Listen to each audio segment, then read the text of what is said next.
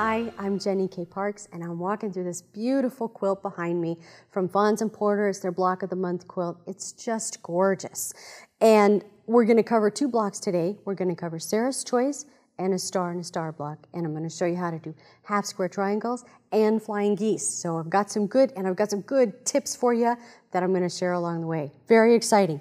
We're going to start first with the Sarah's Choice block. And it can kind of look complicated. In fact, a lot of the stuff that you're going to see looks complicated. But you know what? You can do it. And I'm going to show you how you're going to get good results because I want you to succeed. I want you to do a good job. So, starting with this one first, we're going to start with making our flying geese. And so we start with just a block like that, simple block here, and then we're going to put these corners. And this is going to make 4 flying geese at one time instead of one unit of flying geese at a time. This is going to make 4, which is going to be a nice time saver for us. So I put these 2 here and I line them up there, right? And then you can see on the second one, I've drawn on here with a red pin and then I stitched over that line. And I used, this tool is so cool, I used this ruler here to draw along the line. And what it does is that shows you your stitching line. You're going to stitch exactly on that line. See? That's pretty simple to do. You just stitch right along there. It looks great. Now, I'm going to cut this apart on our seam allowance. Leaving the 1/4 inch seam allowance as always. I'm going to line this part right up here on my 1/4 inch, on my stitching line that I made, and it'll give us a 1/4 inch right in the middle. Pretty clever. All right, and you can say, I don't know how you're going to get a flying geese out of this, but we're going to get 4, and it's going to be great. Now you're going to take that apart. I know it doesn't look like it yet, but this is going to be really good. I'm going to bring it over here to the iron, and we'll press it. I like to press the seam down and press the thread, kind of. I want to tell it which direction it's going to do, kind of get it heads up. This is the direction you're going to go, and this is what you're going to do now. And no shilly-shally here. We're going to do it.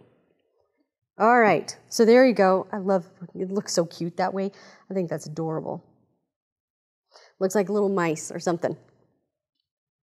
All right, so then we're going to take it to the next step here, and that's doing more of these blocks, just like that. I like to take and sit down and put all the lines on at one time. I think the more often you do the same thing over and over again, the better results you're going to get, the more accurate you're going to be at it. I just think it's a better way to do it. So I would sit down and like draw all the lines in one sitting, or before I go on to anything else, I would take care of all the lines in one sitting. So I've drawn those lines, and then I'm going to stitch it just like that, see? And then, of course, we cut it. So I'm going to cut along that line.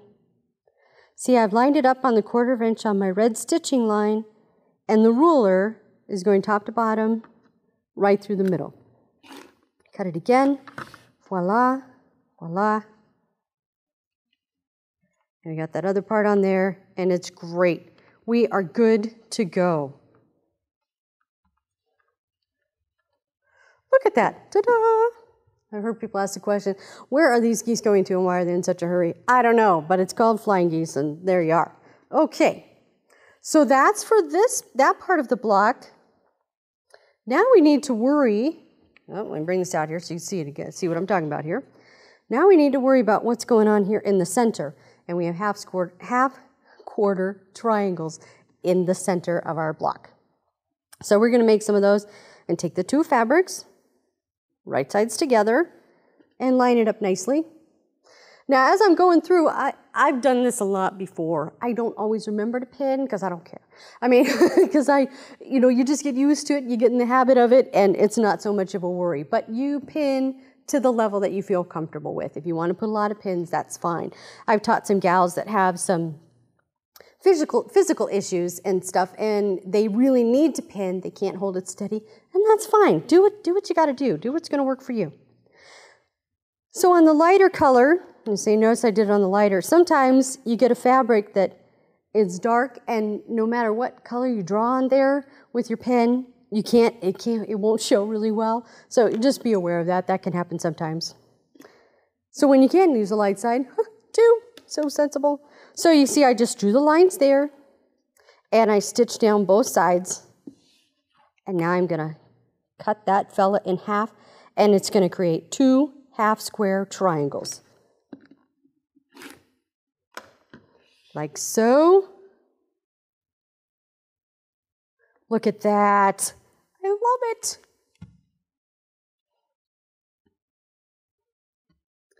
Press towards the dark in this whole series, unless there's a note that says otherwise. I always think you press towards the dark. Oh, I'm clipping the little dog ears off here just in case. We don't need that extra stuff. We want it to look nice and finished.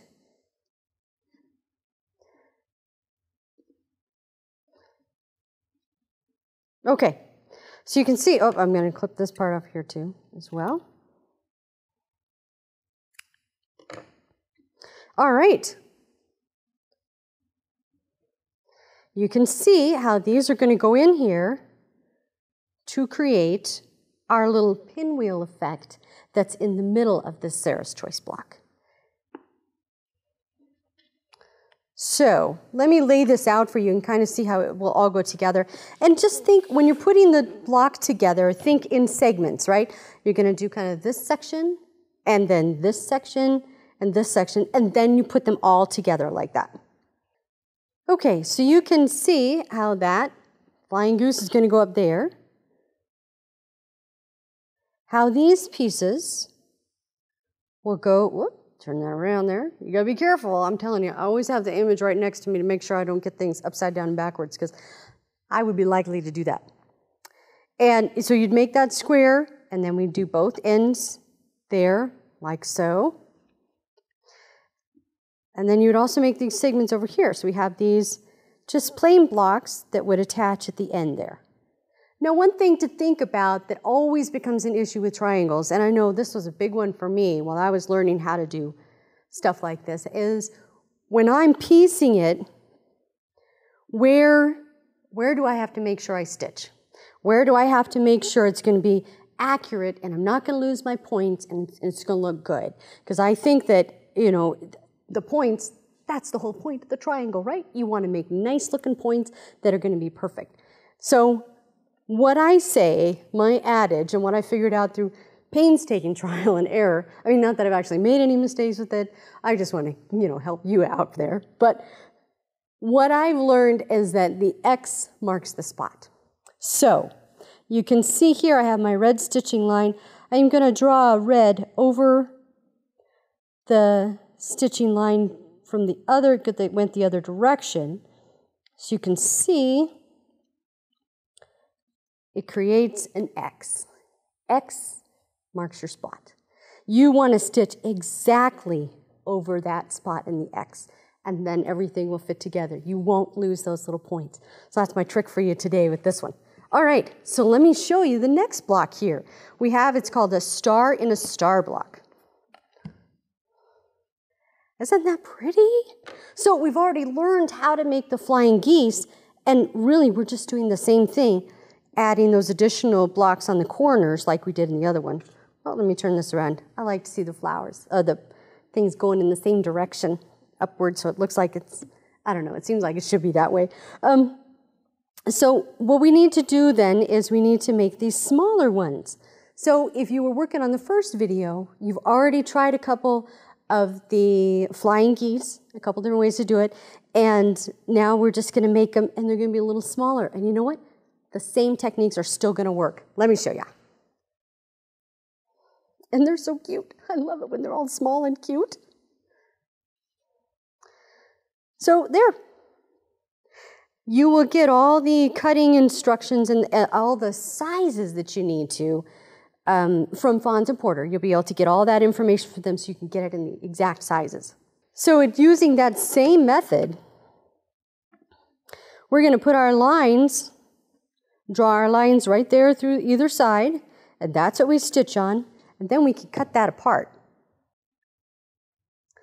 And if you cut it apart, you've got these little fellas here. And you continue on, see, same verse. Second verse, same as the first there. And then you split it apart again, and you get these cute little, oh, they're just adorable. So let me show you how this center part is going to go together. Oh, I have that upside down. There we go. See, that's why I always have that part right next to me. So I can see it. I can read the visual that's supposed to be there. Oh, look at that. And I will always lay stuff out before I start to put the block together. There's no shame in doing that. You do what you need to do to make things work out just right. So we would take little blocks up here like that. Let me pull these fellas out of here. And you're going to get a segment that's along those lines. And sometimes I get frustrated and I don't want to have to take the time to cut the little dog ears off. But you want to. You'll want to. And you'll want to trim stuff up.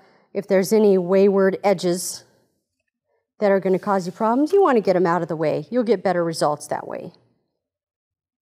So you can see, voila, look at that. So that's our little center part. That's our star within the star. All right, next part, you can see it's bigger. We've already conquered the little one. We can definitely do the bigger one, right? Of course we can. Of course. So there we take very simple, just like we did before. And you stitch just along those lines, and then we're going to cut that open. And let me show you that. I'm going to cut through that one time for you. I want you to see a top to bottom. And sometimes when you're doing this, your line might get a little bit off.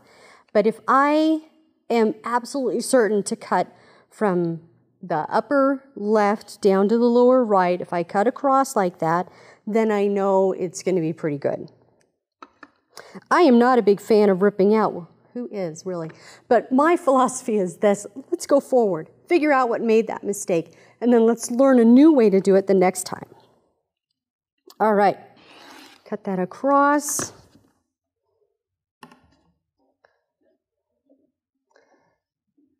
And then we just press those up, pressing to the dark.